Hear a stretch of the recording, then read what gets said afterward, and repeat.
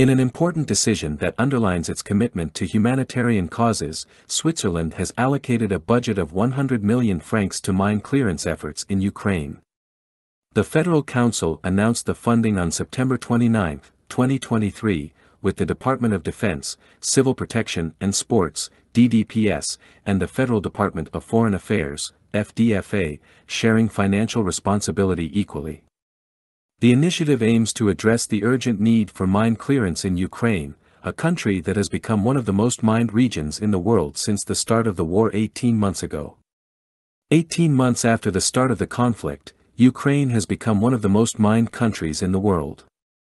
An estimated third of its territory, covering an area larger than England, Wales, and Northern Ireland combined, is contaminated by mines and other explosive ordnance.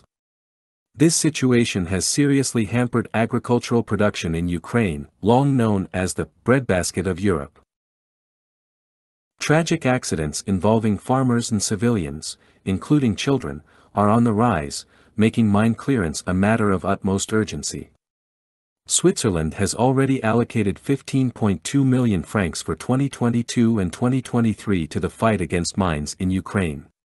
This includes FDFA support for GICHD and FSD operations as well as a donation of mine clearance machines from the Digger Foundation, an organization based in Jura, by the DDPS.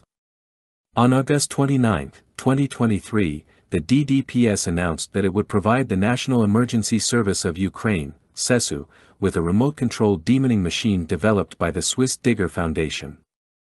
The Digger D250 is the fourth generation of remote-controlled humanitarian demining machines and draws on more than 2 decades of experience in 16 countries and 4 continents. It can be used at ranges up to 500 meters and has been successfully tested against anti-tank mines containing up to 8 kilograms of TNT equivalent.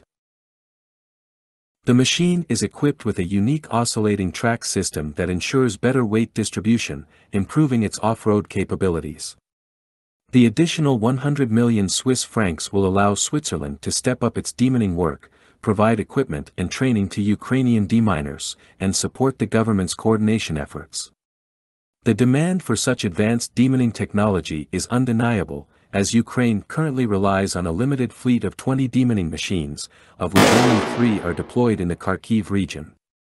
Additionally, the country is grappling with a shortage of around 3,000 qualified demining specialists, highlighting the urgent need for innovative solutions.